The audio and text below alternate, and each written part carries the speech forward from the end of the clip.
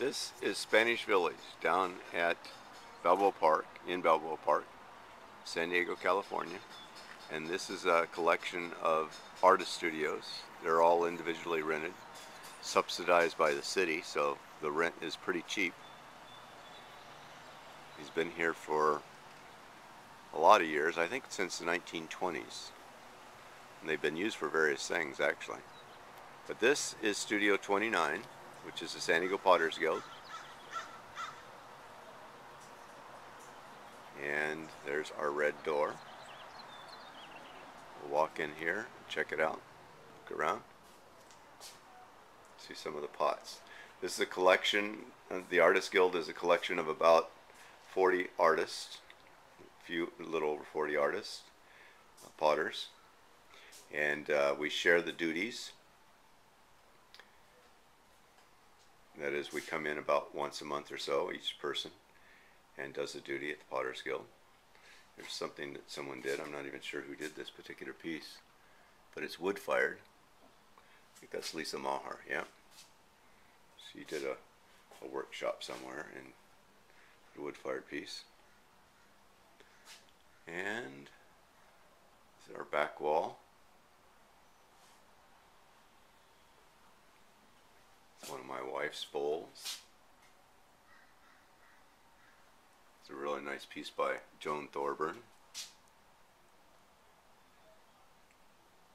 Another one of Mary's bowls. You can see I'm emphasizing Mary's work.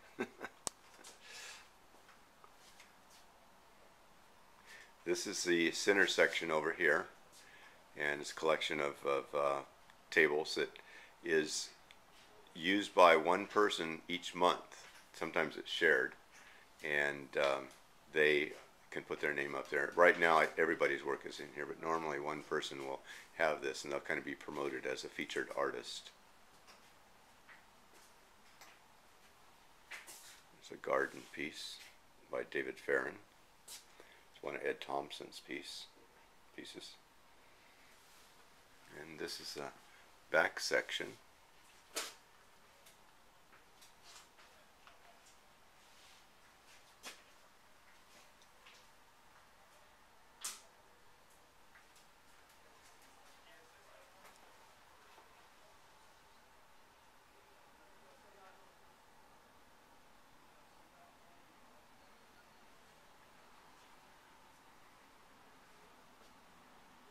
So you can see there's a lot of different styles and diversity of people that show here. This is a piece by Didi Kopage.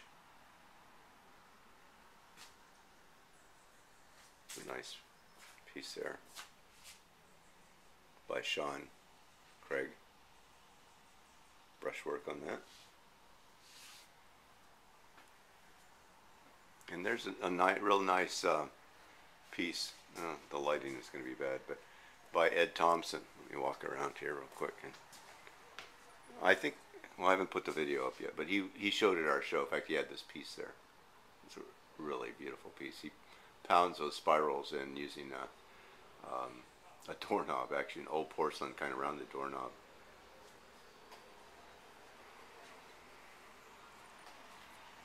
And now this is our sales counter, and you can see the various. This is the work area. There's a real old creative industry wheel there, and then we have others, very old Brent, more Brents. Looks like they're all fairly old.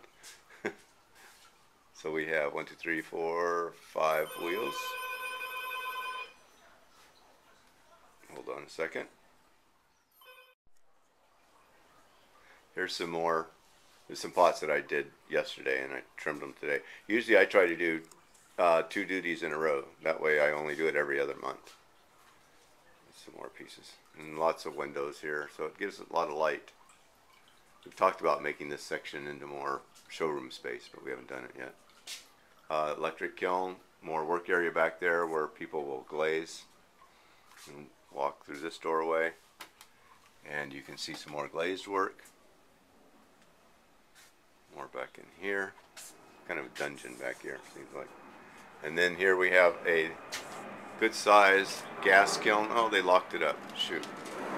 I'm going to show you. Well, you can peek inside. Oh, you can see it's being loaded.